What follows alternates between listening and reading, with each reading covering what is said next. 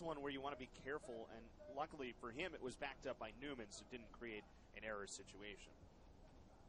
First pitch to Jose Marmolejos is hit in the air towards right field. Fairly deep. Loop low back, looking up, and this ball is gone. Jose Marmolejos with his second home run of the season.